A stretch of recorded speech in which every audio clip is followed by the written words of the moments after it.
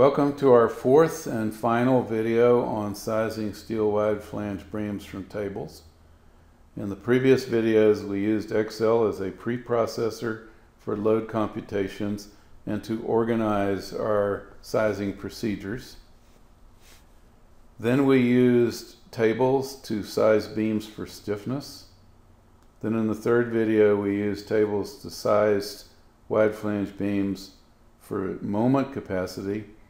And now we're going to use the output of all that detailed sizing process to verify the spans and proportions guidelines for steel wide flange beams. So you'll recall that in Chapter 1, under the design process, we had a series of guidelines for spans and proportions, and those spans and proportions included steel wide flange beams. We're now going to use the output of what we've done in this sizing procedure to go back and verify that in fact those guidelines make sense. You will recall that we have been sizing steel wide flange beams for a steel structure with a 30 by 30 column grid. So the spacing between that column and that column is 30 feet. There's another 30 feet this way. And for the columns arrayed along this line, there's also a 30-foot spacing. Here we have joists spanning in this direction, single-loaded girders and double-loaded girders. And we have sized those three kinds of beams for the roof loads and for floor loads. You will recall that for steel beams we don't customarily need to be too concerned about shear because the material is inherently so strong in shear, but we do need to be concerned about sizing for stiffness to avoid excessive deflection, which if nothing else is a perceptual issue, particularly relative to floors, but it's also a ponding issue relative to roofs in the sense that if we have a roof that's too flexible, as rain begins to accumulate, it will deflect more and create somewhat of a bowl shape, in which case it will accumulate even more rain, and it becomes actually not just a perceptual issue, but a structural failure issue. Then we need to also size for moment capacity. We sized for stiffness under live load, and we set a certain limit on the deflection under live load. We sized for moment capacity under full factored load, because we want to make sure that the structure does not fail under those loads. The spreadsheet that we went through looks something like this. So we had an overall heading of sizing steel beams from tables.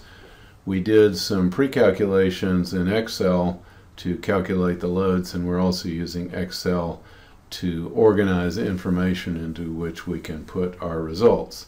Then we did a sizing operation called sizing for stiffness, which led to a certain beam size being required, some minimal beam size for each of these situations. So here we have roof joist, single-loaded roof girder, double-loaded roof girder, and so forth. And here we have the ultimate sizes for those wide flanges for those situations. We were able to do that sizing operation using tables like this, which for various weights of beams give a sequence of cross-sectional stiffnesses, or what we call the moment of inertia, which is the formal term for cross-sectional stiffness. And I'll remind you that the cross-sectional stiffness was listed in this table in descending order, and things were bunched into groups where for this member, that is the one that has the bold lettering. That is the lightest weight member of this entire group, and it also has the highest moment of inertia, which can happen if you make the beam really deep. It can still be quite light and still have a high moment of inertia. So we did that stiffness sizing operation using this table. And then we did the moment strength sizing, where we took the factored loads and we went to a table that looks something like this. It's called the ZX table, but the part of it that we were using was the design moment capacity in kip feet, which is in this column right here. So here we have the shape, the cross-sectional shape, and the corresponding design moment. Now we want to take all that information that we got and we want to go back and verify some tables that we've been using for design purposes. In Chapter 1 we talked about corrugated decking and then wide flange beams, both simple span and cantilever. And what we've been sizing is simple span, so we're going to focus on that. And keep in mind that we said sort of the shallowest section we're ever likely to use is an L/28. The heaviest one that we're likely to use under normal circumstances might be an L/18. Again, these are guidelines that are accounting not just for pure structural issues, but are attempting to account for economic issues also. So we might have some beams that are shallower than L/28 that would work, but we might throw them out because there's some other structural system that can do that job more economically. Likewise, we might have some beams that tend to be deeper than L/18, but we might choose a somewhat less efficient beam that is more in the order of L/18 in order to keep the overall height of the building down. So again, all these guidelines here are approximations, and we're going to talk that account for a variety of economic factors, and we're going to talk about that as we go through discussing the results of this sizing operation. Okay, this is a summary of the sizing operations that we've done so far on this 30 by 30 grid. I've collected them all together and slightly reorganized them in the following sense. Before we started with roof joist, then we went to single loaded roof girders, then we went to double loaded roof girders. But we're not doing it in exactly that sequence in this presentation, and the reason is that we want to look at this entire set of data in a monotonic relationship to total factored load. So you'll notice the factored loads are 0.297 kips per foot, 0.917, 1, 0.155, 1.823, and so forth. So what I've done is I have reversed in this table the double loaded roof girder, and I have put it further down the list, and I have slid the floor joist up because I wanted to keep this monotonic relationship where the total factored load is increasing from top to bottom. And I'm doing that because I want to demonstrate several trends here. Okay, so here I have the list of sections that we came up with to satisfy the stiffness criterion, and here we have the list that we put together to satisfy strength. Now, one of the things I want you to notice is that in no case does strength govern the depth. Depth is an extremely sensitive factor when it comes to deflection.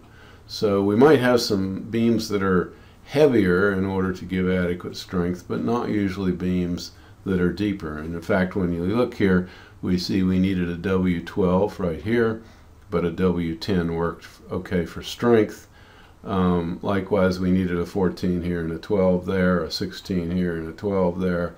And then when we get to the more heavily loaded ones, we begin to see the depths more equal. So here we have an 18 and an 18, and a 21 and a 21, and a 24 and a 24.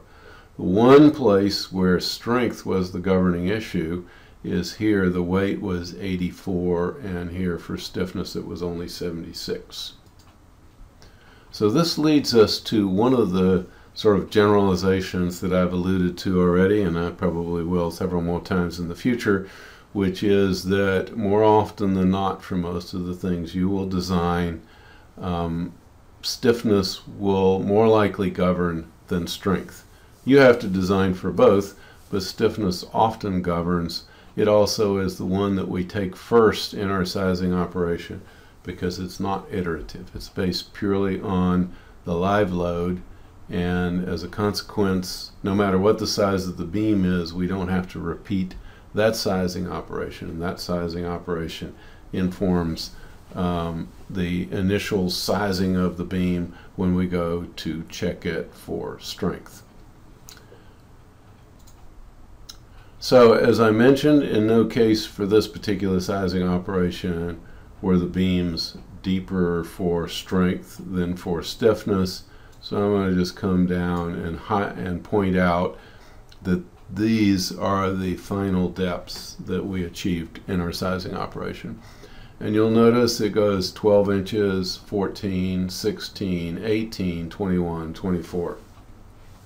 In other words, when we align these as a monotonically increasing function of load, we see that the depth of the beam is also increasing monotonically. This is the common pattern that you're going to encounter.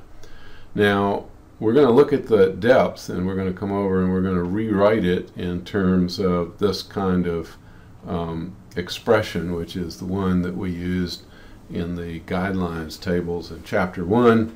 So we're going to express depth as a function of length divided by something or other. So in this case, we got 30, which turns out to be the length of the beam in inches, which is 360 inches, divided by the depth, which is 12 inches. So when we divide the length of 360 inches by the depth of 12 inches, we get 30. In other words, the depth is L over 30. Then we go L over 26, L over 23, L over 20, 17, 15, and so forth. The deepest being L over 15. Now when we go back to look at the guidelines, so let's go up here and see what they were. They go from L over 28 to L over 18. So I've written in here for the guidelines L over 28 and L over 18. Now you'll notice this is shallower than that. And in fact, when you do this design for a 40-foot by 40-foot grid, you get an even more dramatic result. This turns out to be L over 40. In almost no case do we actually ever use those beams, though. And the reason is that when you start getting beams that shallow, open web joists are always more efficient, which is why you will see example after example when you drive down the highway and you look at a multi-story building. You will frequently see the floors supported by beams and then the roof supported by open web joists, and that's simply a reflection that in the roofs the loads have gotten low enough that it's no longer practical and logical to use a wide flange beam. So one way of thinking of it is, in order to make this wide flange beam deeper, we would have to roll it much thinner. Then the solid web would become more vulnerable to buckling, and in the end it's more sensible to use web members that are open web so that you get better lateral stability and a more efficient performance. So this says L over 30, but in fact the guidelines say L over 28, and that's because L over 28 is about the shallowest you ever use steel beams. On the other hand, this one at this end came out as L over 15, but our guideline says L over 18, and again, this is an economic argument, and it's based on the argument that, well, L over 15 might be the optimum, but we might be better off choosing a somewhat shallower beam, which will be heavier, but it allows us to make our building not so tall. So the desire to keep the overall height of the building down will often motivate us to use an L over 18. On the other hand, there are situations where we have enormously high loads, and it turns out to be economical and efficient to even violate a rule like L over 15. But again, our guidelines are pretty good indicators of the range that you're typically going to be operating in terms of spans and proportions. The last comment I want to make is students, architecture students and architecture designers are often driven by certain philosophical viewpoints, one of which is minimalism is wonderful and everything should always be minimal. From a structural logic point of view and an economic point of view, that is not necessarily true. So you'll notice here, for example, the minimal beam would be L over 28. So students often go into these tables and they say, well, the tables say right here I can get away with L over 28, so I'm never going to use a beam that's any deeper than that. But in fact, that L over 28 is only valid in really lightly loaded situations. As soon as you go to more normal loads or really heavy loads, you want proportions more in the range of L/18. When in doubt, it always makes sense to do your drawings with the deeper proportions, figuring that you can always throttle back from that at some point. What you don't want to do is always assume these shallower proportions, because you're going to be constantly revising them upward, and you're going to have all kinds of arguments with your engineer who is frustrated that you're misusing the guidelines. So keep in mind L/28 for lightly loaded situations like roof joist, and L/18 for heavily loaded situations such as double loaded floor girders. Finally, there's one other trend that I would like for you to note here. If we take the load supported, which in this case is in kips per foot, so we need to convert it to pounds per foot, and divide it by the weight, the self-weight of the beam, which is 14. So if we divided 297 pounds per foot by 14 pounds per foot, we get 21.2, which is an indicator of the structural efficiency of this beam. So what it's saying is it's supporting 21 times its own weight. For most beams, that's a pretty poor performance. And by the way, it's another indicator of why we don't use beams like this for roofing situations. We use open web joists because this is pretty bad performance. Now, if you tried to hold 21 times your own weight, you'd be pretty impressed with yourself. But then if you had to hold that kind of weight where you're functioning as a beam, you'd be astounded at yourself. But for a steel beam, this is pretty poor performance. And to give you an indication, when you get up near the top here, you'll notice that this really heavily loaded beam has a much higher efficiency. It's supporting almost 84 times its own weight. So this is a trend I want you to note.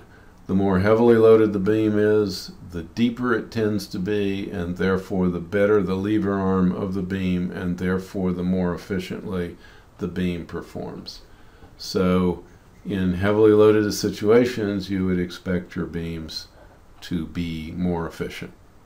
That ends our video on using the output of detailed sizing operations to verify the spans and proportions guidelines for steel wide flange beams.